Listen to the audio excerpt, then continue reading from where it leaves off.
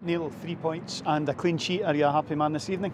Yeah, I thought we played really well, and I thought we could have won the game by a lot more. So, yeah, very good team, all-round performance. Delighted.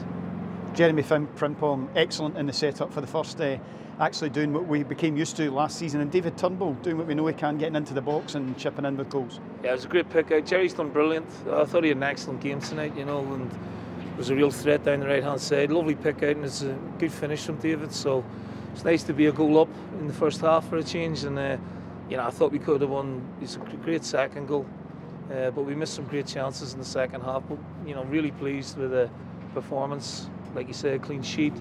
Didn't look relatively in any trouble at all. And I'm pleased we're sort of going in the right direction again.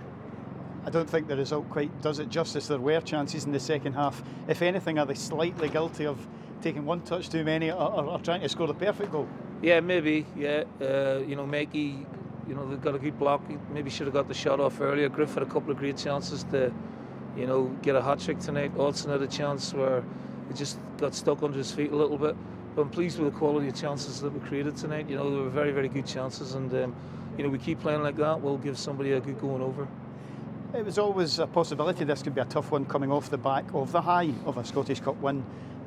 But looking forward now, momentum builds again, and is that just the key thing over this period through December? Yeah, getting the level of performance in the wins, and just taking it, game by game. So obviously we're not getting carried away at the minute, but I'm very, very pleased with the performance tonight and the quality of the performance as well.